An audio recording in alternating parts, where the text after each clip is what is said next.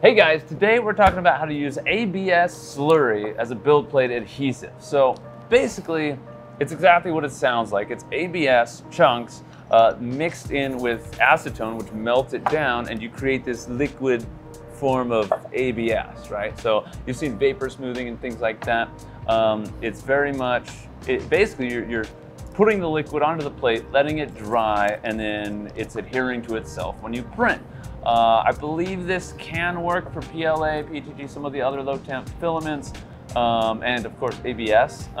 It's not our favorite method because it does get kind of messy and you have to deal with acetone and stuff like that, but it's pretty easy. Wow, get in my eyes, man. Woo-wee, you can smell that. All right, so Cole's making some over here. What we like to do if we ever need it, because we use it for some other stuff like bonding parts together, questionable. Basically, you can take your ABS filament, whatever kind you're using, and chop it up into tiny little pieces, or stick it into a Vitamix or a magic bullet, whatever. Do not do this. It works great. You can, but you will, as soon as you open it, fumes. This stuff it's pretty bad. But if you get the more surface area that your chunks of filament have, the faster it'll melt down. So basically you make the chunks and then you mix it with acetone. And it'll take about 10 minutes and you basically just mix it up and it'll turn into a slurry and you end up with something like this. As you can see, it turns into this nice little liquid stuff. Yeah, there's no real formula. You basically just want to get it, liquidy enough to spread it around on your plate. It's probably a 1-to-1, 2-to-1. Play with it. Start with 1-to-1.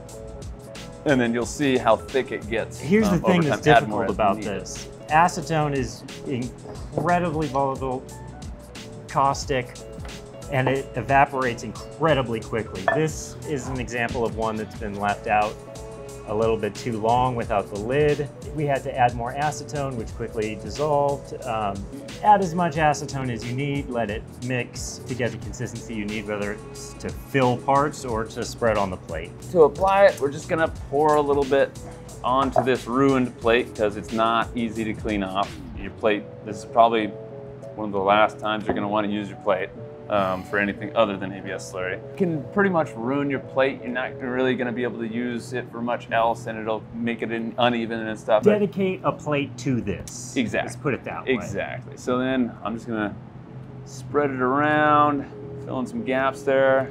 You don't need to go too thick, but you want to have a nice coating because you're going to fill those gaps. Yeah, fill the gaps. You need the filament to then stick to it later on.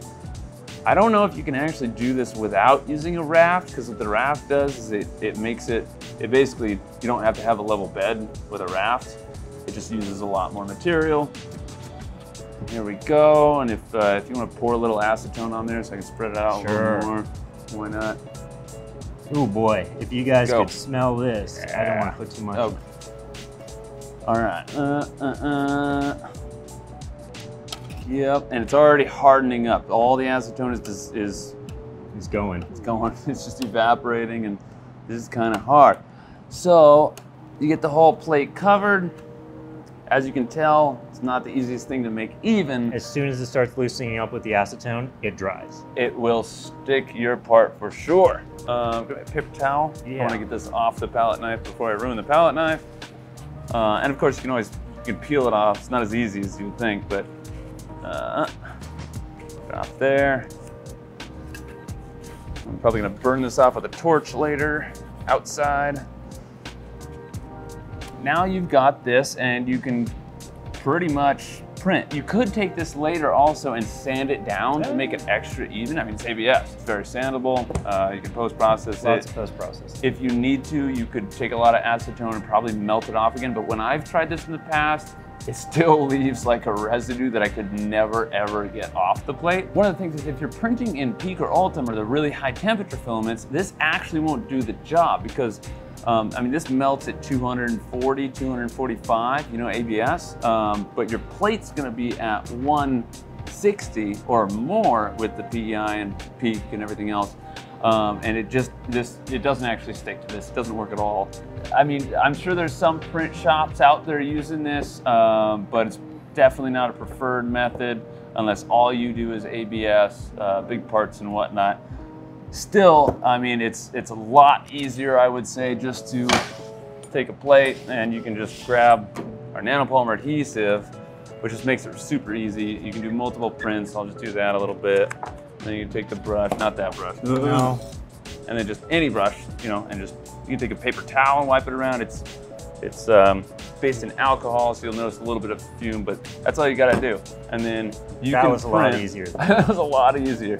And it's perfectly smooth. Your part's gonna have a totally mirror bottom finish, and you won't have to use brims or rafts or anything like that. It sticks so good. Literally, we don't use any brims at all anymore. It's amazing. I feel like in the early days, when you go back and search forum posts for ABS Slurry back in 2005, when the replicator was first coming out, this is when you see a lot of people talking about this. I haven't seen much use for this. I get the occasional phone call from people saying they've been using it for specific parts here and there, very occasionally. There are uses for it. It's very dangerous. ABS is very dangerous to grind. There's off gases that are VOCs, used even when printing compounds. Acetone is dangerous to have in your house if you have kids around. Just be extremely careful. Like if you get the fumes in your eyes, you could go blind. Yeah, it's an interesting. And it's easy to get the fumes in your eyes. It's gas. I mean, but scares. Yeah. Doesn't mean you can't try it. Works great for dissolving plastics and everything else like that, and cleaning stuff. So it did fill these holes pretty well. If you can't get your part to stick and you don't have anything else to use, if you got some acetone and your ABS, or there's some other filaments that break down under acetone, but usually it's ABS Slurry. This will work in a pinch. So go ahead and check it out. If you're interested and want to know more about the nanopolymer adhesive, hit us up. We'll send you a free sample. No problem. I'm not even gonna say that because I don't know. Don't use this. Yeah. There's so many better things on the market that are safer. This is just straight up dangerous at this point. I know we're supposed to be unbiased, but I make this stuff here all the time and use it for different things. Yeah. Really don't use it. You can make really cool art with it, like epoxy, so you can might get burned. Pour it out, make designs. But I'm just gonna do that. Don't put it on that, put it on this one. Put it all on this one. All right, yeah, why not? Ooh, yeah. And then you let this dry, it takes like 3 days. If it's really thick, and you can mix colors.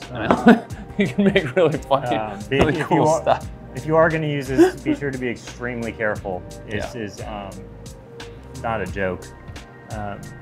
There are newer things on the market. They're tried and true to other methods that are just safer. So that's what I would recommend. Totally. Awesome. Anyway, thanks for watching. If you got any questions, leave them in the comment below. Maybe you've got a different method for this, or there's certain situations where it works awesome. Yeah, let us know. Let us know. Do you use a raft? Do you have to do that? Anyway, we love talking to you guys. So thanks for watching. Have a great rest of your day, and we'll see you on the next one.